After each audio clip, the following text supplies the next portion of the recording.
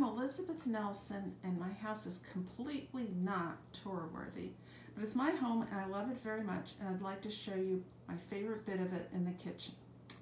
At the top, there's a mobile done by a local artist, and that painting in the back is of Saint Severus, the patron saint of milliners.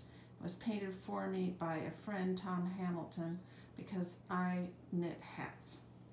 And then you'll see a quick peek out through my wonderful back windows into my backyard. Those are the pennants I got at the Museum of Visionary Art in Baltimore. And then here we have some embroideries I did when I was going through my cross stitch phase.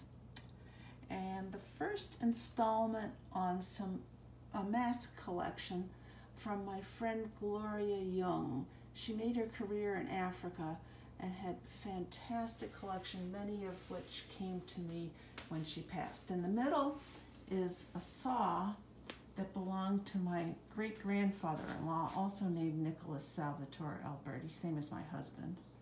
To the left is a continuation of the mask collection. And then there's a painting by Matt Seesaw.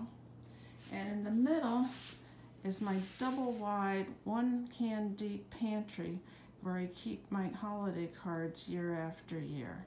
I hope you've enjoyed my mini tour.